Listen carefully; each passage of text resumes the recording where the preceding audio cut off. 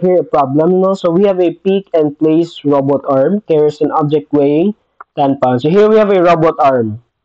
And then this robot arm is, ano siya yung tulo ka material of differing stiffness, differing lengths, differing dimension, differing elasticity. And then, of course, nausa ni sila, giuba ni sila. And then this is carrying a material weighing how much? 10 pounds. Find the natural frequency of the robot arm in the axial direction. So we're asked to find the natural frequency in the axial direction. So that is just equal to the square root of the natural stiffness along the longitudinal direction or axial over the mass. So let's solve for as our K. Axial stiffness is equal to, that is just EA over L. Oh, so we need to find the A first.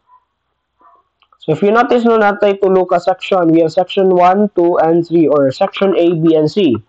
So tagkaw na to og solve ang ilaang area. So we have the area of the section A that is just equal to, so natay on this side no we have the length 1. This is the length 1, 2, and 3. This is also our modulus of elasticity, same ra sila.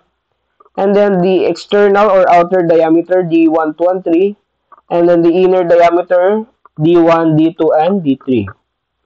So the area is just equal to pi over 4 D squared, or the square of the outer diameter minus the square of the inner diameter. That is just equal to pi over 4 times D1 is 2 inch squared minus the inner diameter is 1.75 inches squared. Then our area for A would be equal to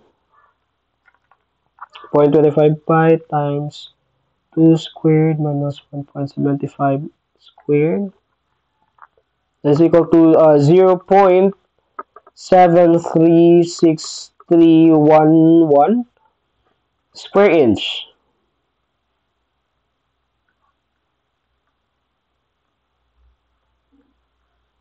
Our area for B, so nganong kuan man, nganong the outer minus radius, it is because kanira man ang na area, kanira man ang galisis sa elongation. And then the area B or area 2, we have the pi over 4, same outer diameter square minus the inner diameter square. That is just equal to pi over 4. Outer diameter is 1.5 squared minus the inner diameter at 1.25 square. So our area B is equal to 0.25 pi times 1.5 squared minus 1.25 squared.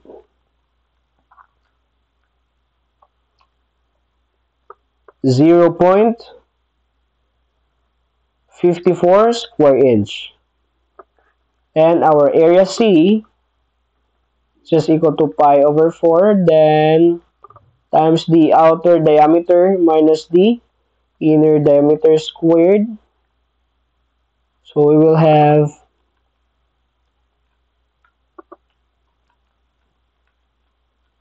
0.344 square inch. Next, now we try to get the K for A, B, and C. We have KA is just equal to EA over L. So that is just equal to E1, or let's say it's not the actual stiffness. So ikila lang natin siya, no? Kasi same naman sila tran. K1 is equal to E1, A1 over L1, which is equal to, we have the modulus of elasticity equal to 10 times 10 to the 7 psi 10 to the 7 pounds per square inch times area 1, which is equal to 0.736311 square inch over the length. Length 1 is pila? 12 inches. So we have K1 equal to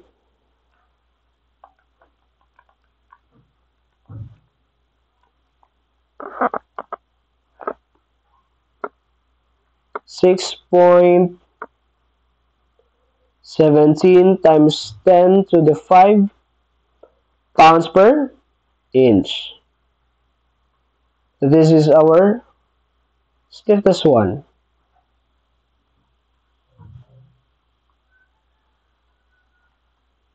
Next, try to get this stiffness 2. Same E2A2 over L2. This is equal to 10 to the 7 pounds per square inch times the area, which is equal to 0.54 square inch over length 2, which is equal to pila to 10 inches. So we'll have our K2 as equal to 5.4 times 10 to the 5th pounds per inches per inch. And then for our stiffness 3, we have same E, 10 to the 7 psi times its area, which is equal to 0.34344 square inch over the length, which is equal to 8 inches.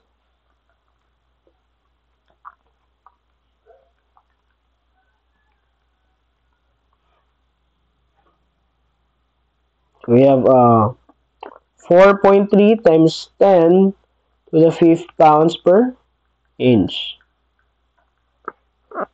So from here, since usara mo sa ka-system, kuha na to siya og equivalent K or equivalent stiffness. So many what we have here is this is a series, no? We have a K1 here, K2 and K3. So since this is a series, yung one equivalent is 1 over equivalent K is equal to 1 over K1 plus 1 over K2 plus 1 over K3.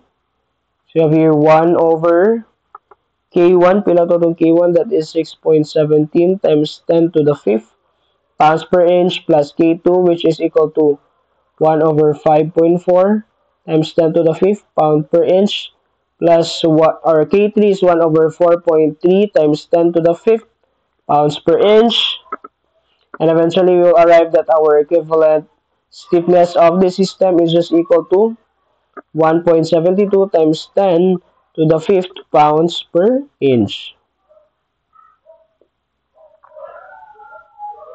So, pwede na ako makuha ang natural frequency. Omega is just equal to square root of the equivalent stiffness over the mass. So, we have the 1.72 times 10 to the 5th pounds per square inch over the mass. So, ang weight na to is, pila to, we have 10 pounds. Since pounds is in mass, i-divide na to na siya og 386.4. This is the kuan. Aron mahimo siya og slugs. This is pounds per slugs.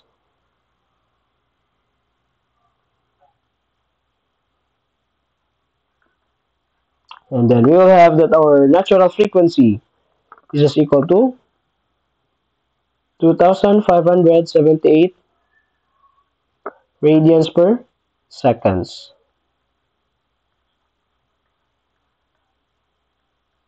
So ano na? So in this one, na-apply na to ang concept na sa series equivalent. And then, atong mass here is in imperial unit na, no? In imperial unit, our weight is in pounds, but our mass is in slugs. Since naka-inches man din eh, we divide instead of dividing the pounds, so di ba the weight over G, that is the mass. So ang G na to in the SI system or the gravitational acceleration is 32.2 foot per second squared. And then we have here the pounds. And then this is the slugs. Since we need to cancel the inches, moto gi-multiply na to siya with 12, moto niabot ta with 386.4 na value dire.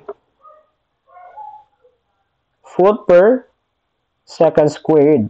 This is inch per second squared. Then we eventually arrived at the natural frequency of the system is 2,578 radians per